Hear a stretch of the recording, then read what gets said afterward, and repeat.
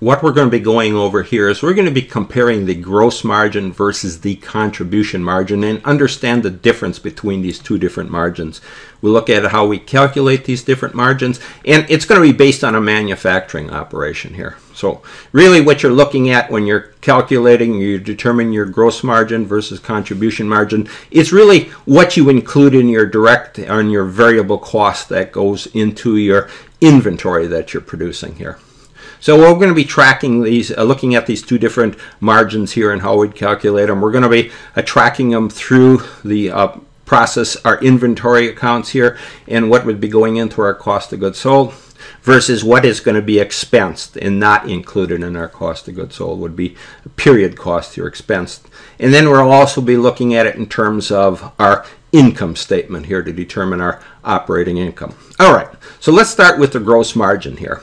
Okay, so first off, looking at our flow here, it's going into our inventory for our cost of goods sold here. That's going to be expensed against our sales.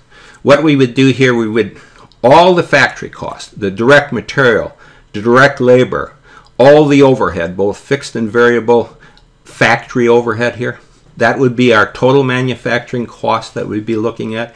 And those would be flowing into our inventory work in process account. So what we would do here is we'd take our beginning work in process inventory, then we'd add to it our total manufacturing costs that we have here.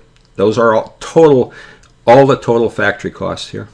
And then we'd be subtracting from it the ending work in process that we have in our work in process account here. And that's going to give us our cost of goods manufactured. So then what we do here for our finished goods, we would have our beginning finished goods. We add to it the cost of goods manufactured and subtract from it any ending finished goods. And that is going to give us our cost of goods sold here that we're going to expense out against the sales that we have for the period. Now, the key is here for the gross margin, what is included, what is not included in our cost of goods sold, which would be our period cost, or we'd be expensing them out during the period here that we're looking at, would be all the non-manufacturing costs for selling and administrative costs here. So that's what we're looking at with the gross margin. Okay, so for our income statement, and I got it laid out in equation form here. So, and it really, when you're talking about gross margin, it's how you're costing out your what you're including in your inventory account here. And in gross margin, we're looking at it in terms of absorption costing here. So what we would do here for our income statement, we're going to determine the direct material used. So we take our beginning materials here that we have, add to it any purchase materials for the period, and subtract out any ending materials. So that's going to give you your direct materials that you've used here for the period. And then to determine our manufacturing costs, we're going to take all those direct materials, add to it the direct labor, and also the variable and fixed overhead. So all your overhead here, factory overhead. So that is going to give us our total manufacturing costs. So now we can determine our cost of goods manufacturing. Just take those total manufacturing costs, add to it the beginning work in process, subtract out any ending work in process. That's going to give you your cost of goods manufactured. So to determine your cost of goods sold, take your cost of goods manufactured, add to it any beginning finished goods, subtract out any ending finished goods. That gives you your cost of goods sold. So this is the key here. Here's your gross margin. This is where you're going to take the sales that you have for the period here and subtract from it those cost of goods sold. That gives you your gross margin that we're looking at. And then for our operating income here, just take your gross margin. And this is the case here. We're going to subtract out all those non-manufacturing costs here. Selling and administration. I'm lumping them all into selling and administration. But those are all those non-manufacturing costs. Okay. So the key here for this gross margin, look at the GM here I'm showing. That includes all the manufacturing costs. Indirect and direct manufacturing costs. Labor, material, and all those overheads here. And to determine your operating income, again, you take the gross margin here that you have, and you subtract from it, deduct all the non-manufacturing costs. I've just pointed them out here as selling and administration, but it'd be all those non-manufacturing costs. So operating income, gross margin here, that you have calculated here, and you subtract all those non-manufacturing costs. That gives you your operating income. Okay, so that's our gross margin. All right, so you've seen what's going on with our gross margin here. It includes all the manufacturing costs are included in your gross margin here. And we'll compare that to our contribution margin, where it's a bit different here. Okay, so one thing here. The gross margin is a measure of competitiveness here. It's how much a company can charge for its products over and above the cost of acquiring and producing these products here. So that's our gross margin here. All right.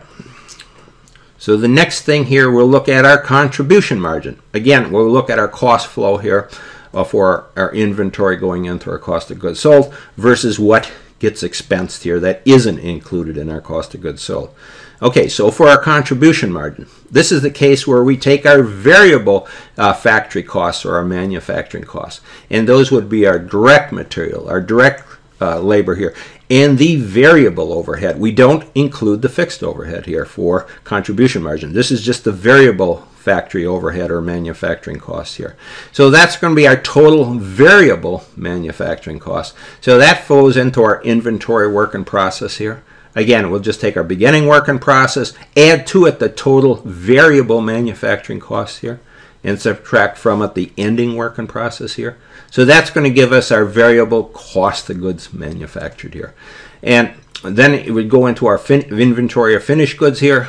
All we take is our beginning finished goods, add to it the variable cost of goods manufactured here, subtract out our ending finished goods, and this goes to our cost of goods sold here, what we would expense against our sales here for the period here. Okay, and then what we would, our period costs here, or what would not be included in our cost of goods sold, would be the fixed factory overhead here, plus all the selling and administrative expenses.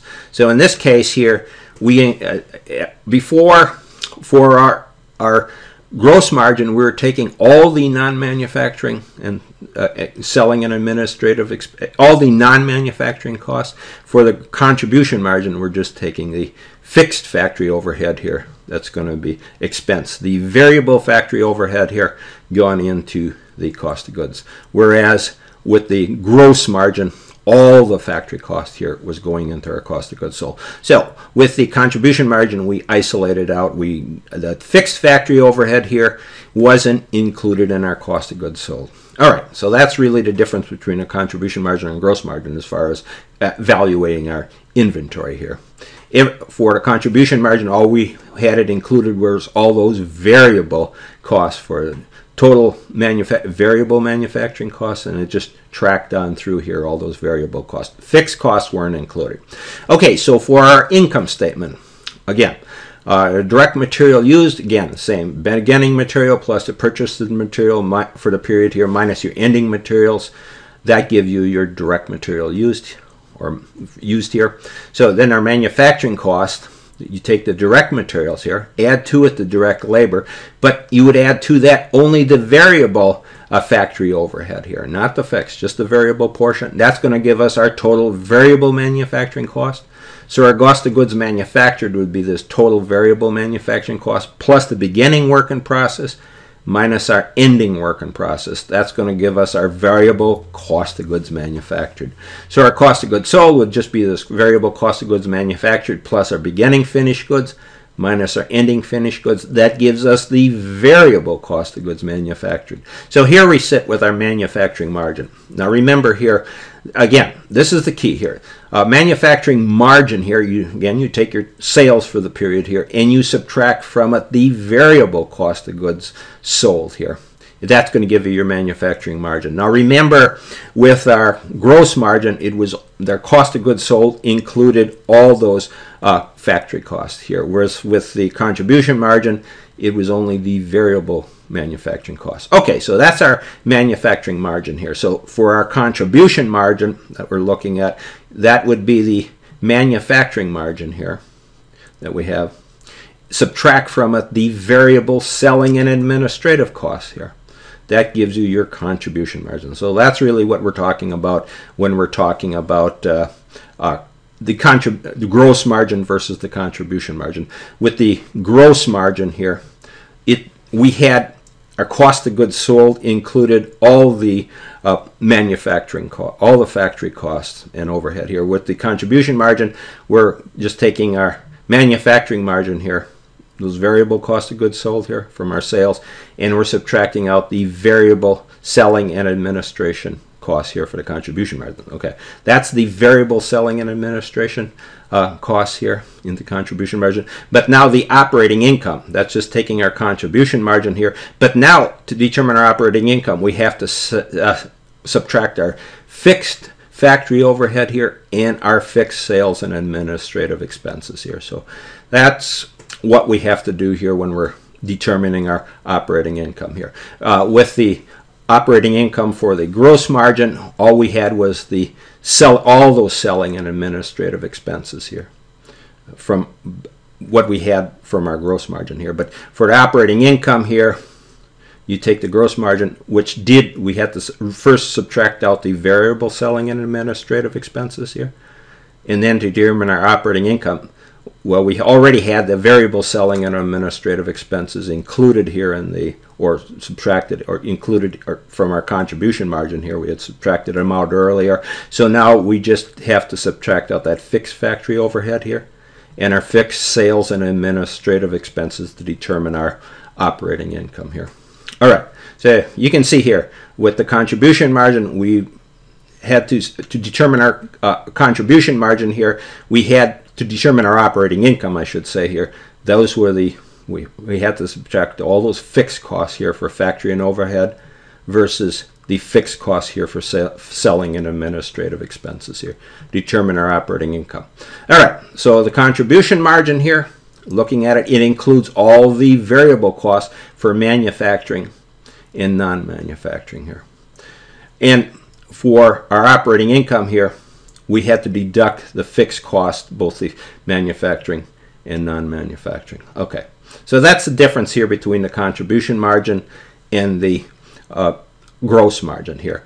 Now, remember those gross margin included all the manufacturing costs here, versus the contribution margin includes all the variable manufacturing and non-manufacturing costs here. And then we had to deduct out all those fixed costs here, manufacturing and non-manufacturing. So you could go back and look at go through and look at that our gross margin again, how we calculated that. All right, so that's our contribution margin here. And then one last thing here. The contribution margin indicates how much a company's revenues are available to cover the fixed cost. It helps assessing the risk of loss. First, the risk of loss is low when sales are low, if the contribution margin is greater than the fixed cost.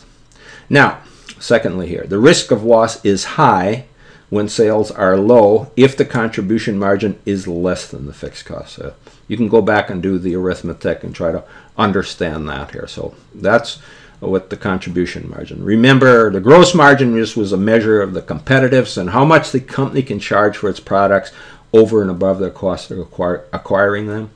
But the gross contribution margin here is how much you really are covering your fixed cost here. You're looking at your fixed cost here. All right, so that's the basic difference between the gross margin and the contribution margin. And we looked at it in terms of our cost flows and also our income statement.